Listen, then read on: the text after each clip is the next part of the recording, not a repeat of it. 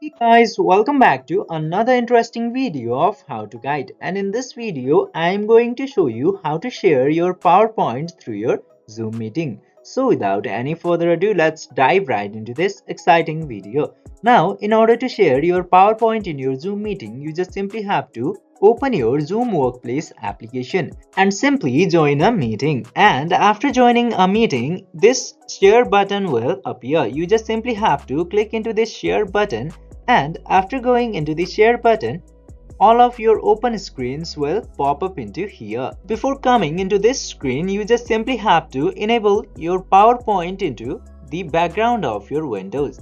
And after coming into this screen, your Microsoft Office or the PowerPoint will show here. Now just simply select the PowerPoint and click to this share button. Then after doing this, your PowerPoint screen will be shared into the Zoom. By following these very easy steps, you can easily share the PowerPoint into your Zoom meeting.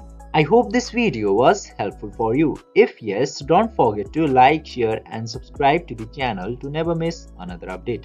Thank you for watching the video.